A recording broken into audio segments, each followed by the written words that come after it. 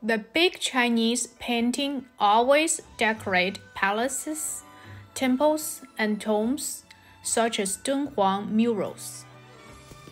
Because most Chinese paintings were done in ink and water-based colors on silk wallpaper, the finished works were generally mounted on silk as a hanging scroll, or leaves in an album.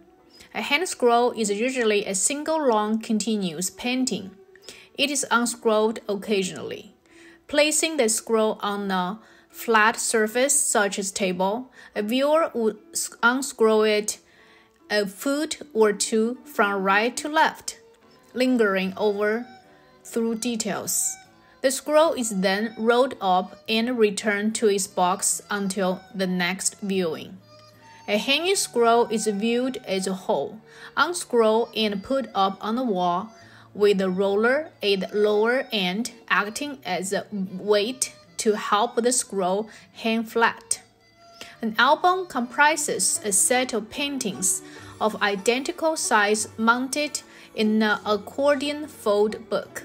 They are usually related to the same subject. For example, a series of scenes for a famous site. Welcome to visit our store to select your favorite art collections.